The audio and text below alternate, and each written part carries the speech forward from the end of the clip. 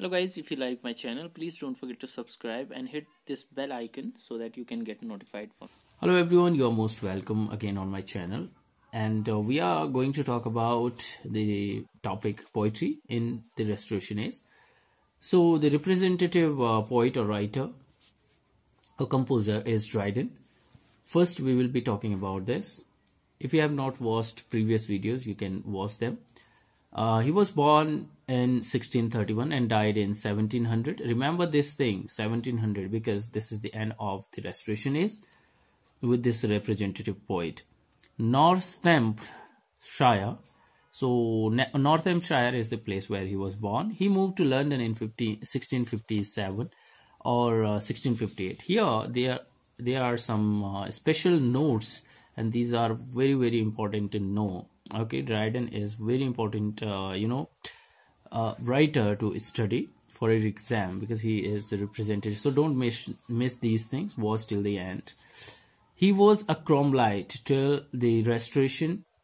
So what is Cromwellite means? He was Cromwellite because he was following him. He was the follower of Cromwell, but later he praised Charles I as well. And he also wrote a work, Astrea Redux. उन्होंने Charles second की praise में एक work लिखा था, Astrea Redux. He was awarded by the king for his loyalty. He was loyal to king. With the accession of James II, he changed his faith and became Catholic. Okay, so if you don't know what happened at that time, you should watch the previous video. I have told in detail about this. Some important work. He was a representative poet of the work. His first poem, An Elegy on the Death of the Young Lord Hastings, and this was totally failure work, means it was too bad poem. So next one is 1659, and this was a heroic stanzas he wrote on death of Cromwell, and as I told you, he was a Cromwellite, means he was follower of Cromwell. Astrea Redux, as I just told you, that it was a celebration poem for Charles II's written. Annus Mirabilis was about the Great Fire War with war with Dutch. There are two themes about Annus Mirabilis in 1667, about the Great Fire and the war with Dutch.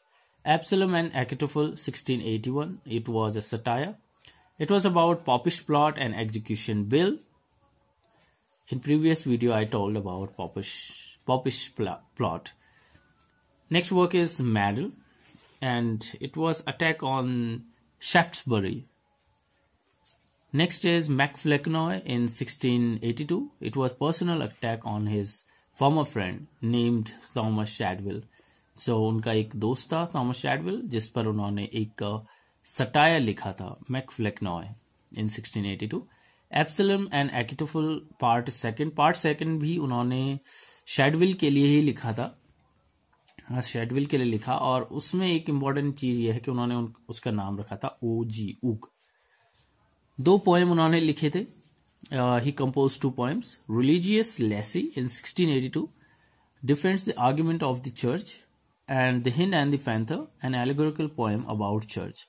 Some other works by him are The Fables, and as a lyric poet, he composed St. Cecilia's Day in 1687 and On Alexander's Feast in 1697.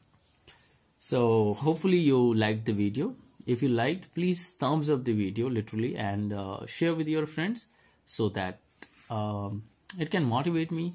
Bye bye. Take care. See you next video.